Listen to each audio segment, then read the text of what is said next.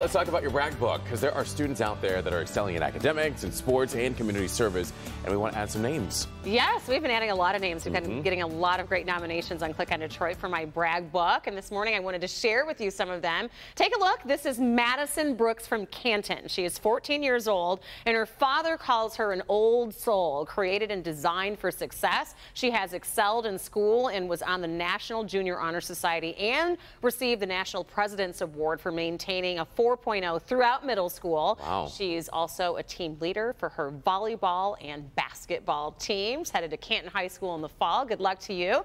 And we also want to introduce you to, take a look, this is